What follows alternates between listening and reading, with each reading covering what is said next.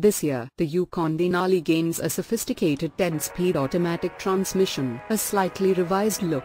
You'll really have to squint to see the differences, and an ultimate package that bundles most options. The standard Yukon and Yukon XL are largely unchanged. Yukons are offered with rear or four-wheel drive and a choice of a 355 horsepower 5.3-liter V8 or a 420 horsepower 6.2-liter V8 that's exclusive to the Yukon Denali. I6-speed automatic is included with the smaller V8, while the 6.2-liter makes use of a new 10-speed. The Yukon's separate ladder frame and beefy solid rear axle endow a properly equipped variant to tow up to 500 pounds. The 5.3-liter V8 provides more than adequate acceleration and returns surprisingly good fuel economy. The bigger V8 flips those attributes with a robust feel, and the downside being on a first-name basis with your local Texaco. Inside, the Yukon benefits from a car-like dashboard and a high-quality feel throughout, as it should at a base price of around $50,000. The